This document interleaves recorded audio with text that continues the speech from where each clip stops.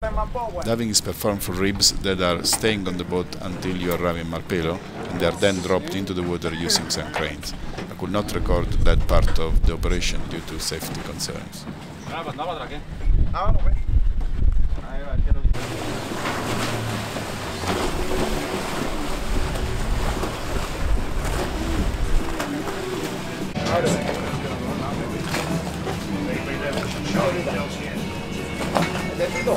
Entra ahí ladito hay un chalequito me lo pongo.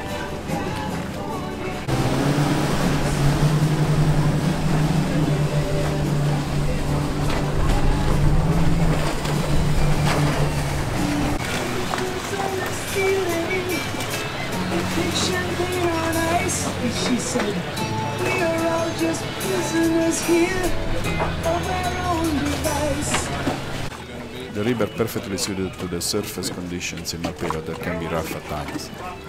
They are painted with special anti-slip material all over on the bottom.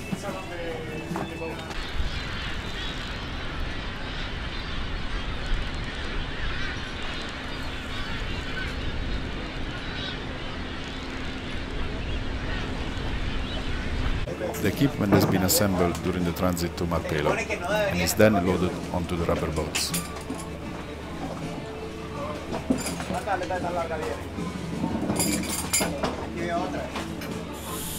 You can see here Richie passing an entirely assembled VCD to Marlon, the boat skipper.